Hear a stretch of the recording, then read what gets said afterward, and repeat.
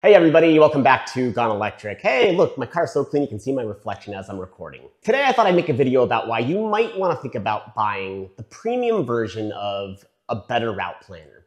A Better Route Planner is an app for route planning, obviously, and it's especially useful for people who don't have Teslas because sometimes REVs aren't great at route planning themselves. Up until now, I didn't think that a Better Route Planner premium version was worth the purchase. However, they've added a couple very nice ways to connect your car's live data to the app so that you can track yourself a lot more accurately when you're route planning. So stick with me for the next couple minutes as I connect a couple different ways and we can compare the data. Now, I am aware that there are a lot of non-Tesla EVs that do have pretty good onboard route planning, but some don't. And the VW ID.4 is one of those that doesn't have great onboard route planning. So if you have an EV that's like that, you're going to want to listen on because I think that this might be useful for a lot of you. Okay, so step one is let's get into the beautiful interior of the ID.4. I make fun of it, but I do actually like it quite a bit. And welcome, Evan. Well, thank you, ID.4. And we're on the home infotainment screen. So the first thing that I'm going to do is connect to my Apple CarPlay because that is what you need to do to access a Better Route Planner. Now, if you don't have the premium version of a Better Route Planner, you can't actually access a Better Route Planner through CarPlay. You have to leave it on your phone. You can't access it on the infotainment system. So I did purchase the $5 a month a Better Route Planner premium version, and so I can actually locate it here on the CarPlay home screen and tap it. It takes a second, but it will show you the map. And so this is the connected version through premium. You can actually see my state of charge here. It says 78%. Is that correct? It sure is correct. My car actually says 78%. So you might be asking yourself, how the hell does it know that? It knows that because I've connected a Better Route Planner to my car's onboard computer via something called Enode. Enode was in beta in a Better Route Planner for the longest time, and now it's not. The way that you connect via Enode is that you don't need any additional hardware, you don't need an OBD dongle, you don't need anything. All you need is your car, a Better Route Planner app. You need to pay for the premium version of a Better Route Planner, which is like $5 a month. And then you need to know your sign-in information for your car's app. It took all of like 2 minutes. I tapped on connection inside a Better Route Planner, and then it directed me to sign into my VW app. And then voila, in about 30 seconds, it was fully connected. So once you have connected via Enode, it looks like this. Let me tap on a Better Route Planner, and now we are in. If you tap on the top left menu, it'll bring this up, and you'll see right in the middle, it says Volkswagen ID.4 Pro rear wheel drive. That is my car, and it is connected. You see it in green right there. It says my car's state of charge is 78%, and I just got done showing you my car is indeed at 78%. Now, when you connect via Enode, you get a setting in a Better Route Planner that you don't have otherwise. And you'll see at the top there, it says automatic settings. If you don't have the premium version and you have not connected to Enode, you don't have the benefit of route planning with automatic settings. The whole benefit of this automatic settings is that it enables live state of charge, calibrated reference consumption, weather, and traffic to help the computer in a Better Route Planner plan your route accurately. So you can toggle that on and off. Like if I toggle it off, now everything's manual and it doesn't use live or historical data to plan my route. So it, you would think it wouldn't be as accurate is what you'd think. Now, when I say live and historical reference consumption, I mean this. If you look in the center here of the screen where it says reference consumption at 65 miles an hour, you'll see that it says 3.48 miles per kilowatt hour. That's basically my car's efficiency. At 3.48, I would say that's pretty accurate from what I see in my car. It seems to be pretty much a bullseye.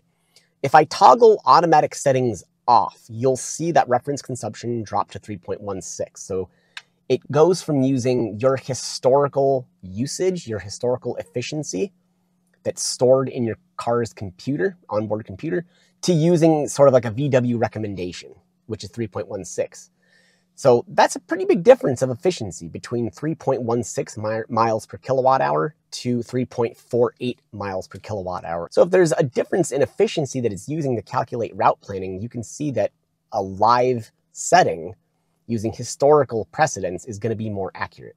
The next thing that I want to talk about is the fact that it uses live weather to update the route planning accuracy. It also uses traffic to update its route planning. So if I scroll down here and I tap under speed, you'll see that it's making real-time adjustments based on traffic and my own speed. If I scroll down a bit further and I tap on road conditions, you'll see that it's also making live adjustments based on real-time weather. You know, all these things affect efficiency. All of these things affect route planning. And now, when you connect via Enode, you can have hopefully a more accurate portrayal of how long it's going to take to get to your next charger and a more accurate portrayal of what your state of charge will be when you get to your next charger. So now let's try to plan a route, and I'll show you what it looks like now while you're connected to Enode. So we actually have a road trip coming up this week. We're gonna go to Vegas, and I know that we're staying at the Encore Wynn, so we're going to try to navigate route plan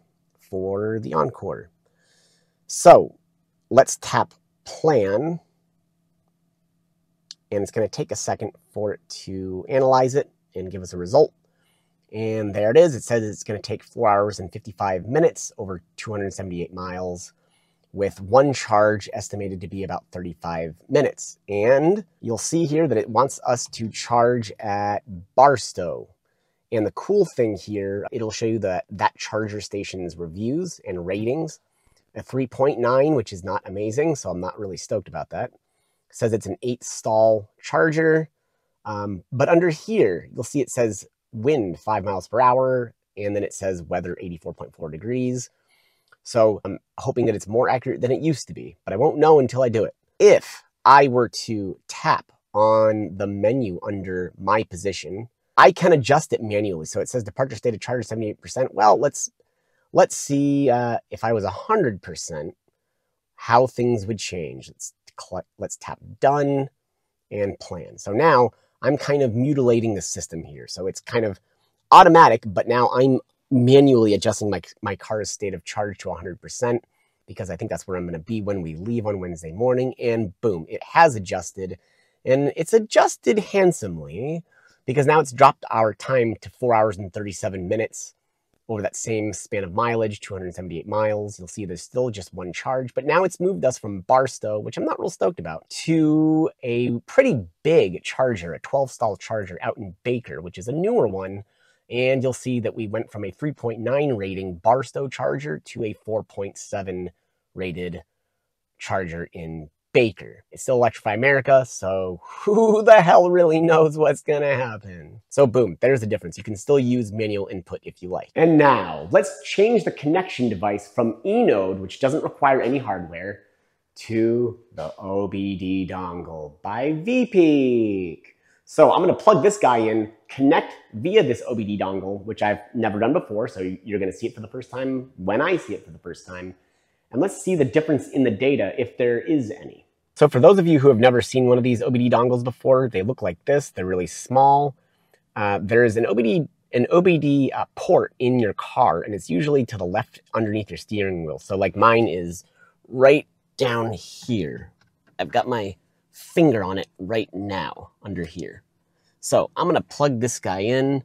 Let's see if I can do it while holding my phone. It's gonna be hard, but I think that if I get it in the right position, I can do it, and I've done it.